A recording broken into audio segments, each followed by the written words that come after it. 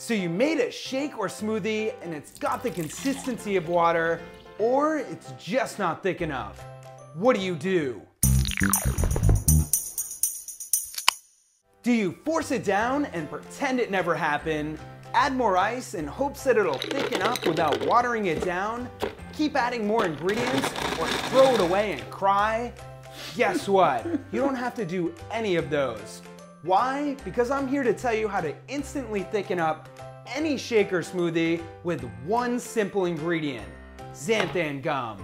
This ingredient will add almost no calories to your recipe, is gluten-free, and half a teaspoon or less to any shake or smoothie will instantly turn your consistency thick. Seriously, that's all you need. It's like a food genie in a bag.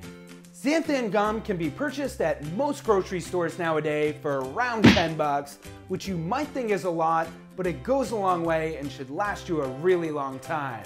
If you don't want to look for it in store, you can purchase it by clicking right here or the link in the description below.